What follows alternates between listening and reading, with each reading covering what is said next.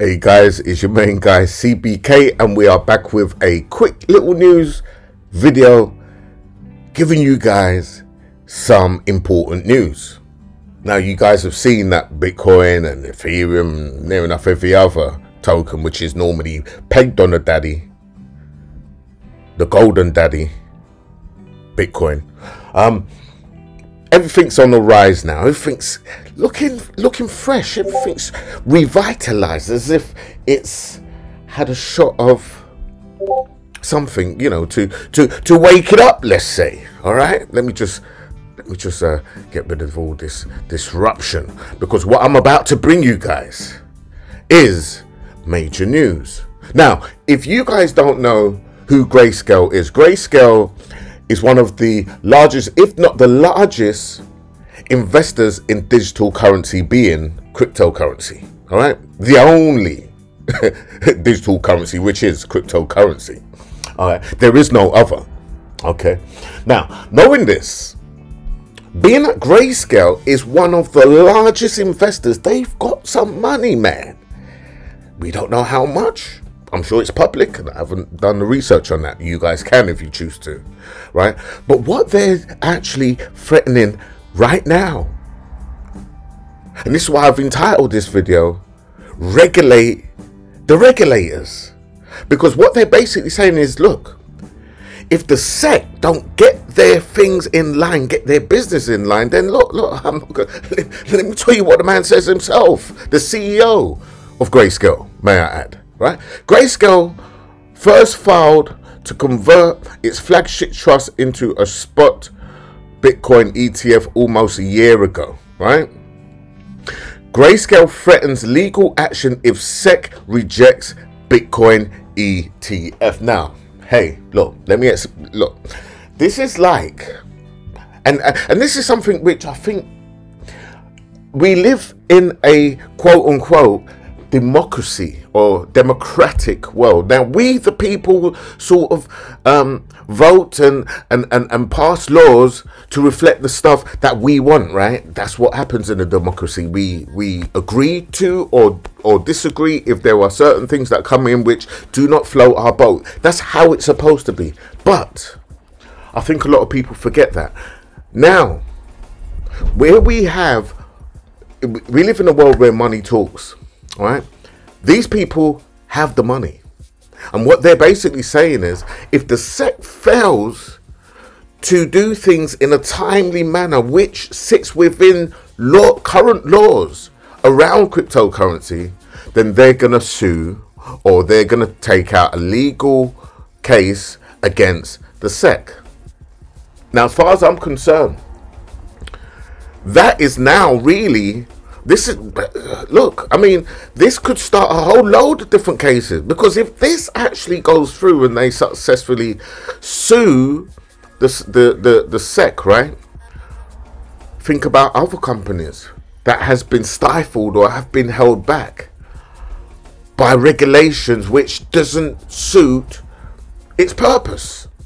Yeah, you see, the thing is, how can you regulate something if you do not understand it? And this is something which a lot of people, a lot of the guys in America, you know, the people who try to bring out regulations, if you do not understand something, then try and get to understand it. But then also, what a resigning thing that rings in my mind. The whole thing about cryptocurrency is it's meant to be decentralized.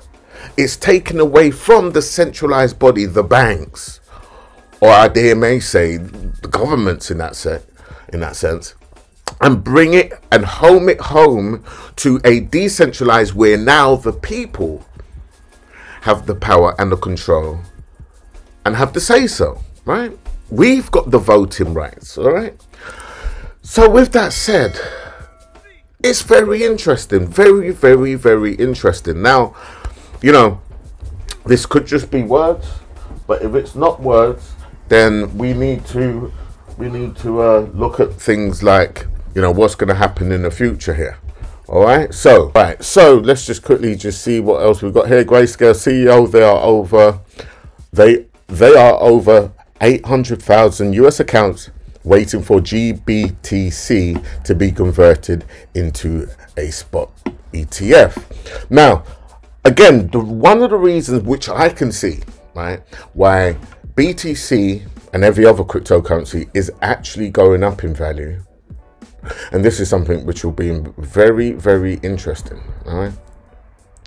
Russia considers accepting Bitcoin for oil and gas, which means instead of using the US dollar, which is the main trade, well, the only trading pair for the for exchanges, stock exchange and everything else, Russia considers accepting Bitcoin for oil and gas. And this is what BBC News says.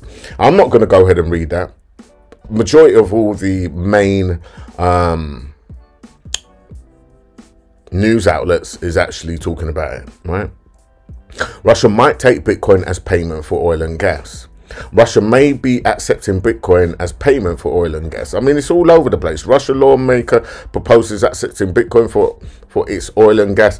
You see, the thing is this: when countries start to adopt the use cases of cryptocurrency and peg it to something like a gas or oil, and may I dare say to gold, it becomes even more unshakable. Whether that will happen, I'm not sure. Reason being is that, you know, this war seems, I think negotiations are coming in, right? We're saying, right, okay, well, all right, guys, look, we need to talk to Putin.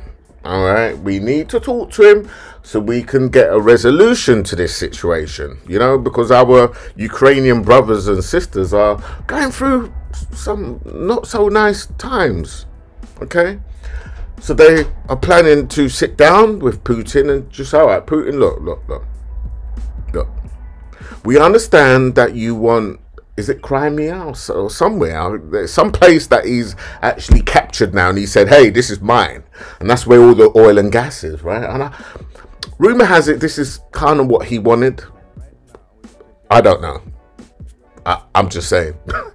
So he's got what he wants. And I think what we're going to do, when I say we, the West, the US, Europe, I think we're going to sit down with him and say, right, all right, look, you've got what you wanted now. Is that all you want?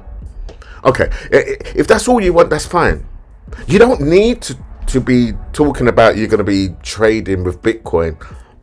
We'll still buy the oil and gas from you using US dollar.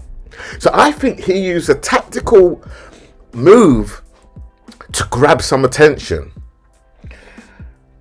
So that's again, I think that was really that was a chess move. That's all I can say. That was a chess move. But anyway, what do I know? I'm not a reporter. I don't go out there doing research on stuff. It's just, to me, just from the surface of things, kind of makes sense to me. But who am I? I'm just CBK, blockchain developer. But anyway, I'll catch you guys in the next one. Let me know what you think in the actual comments area. Check all the links for the Discord group to join the actual Discord. And I'll be right back, man. I've got more to share. Catch you soon. Bye-bye.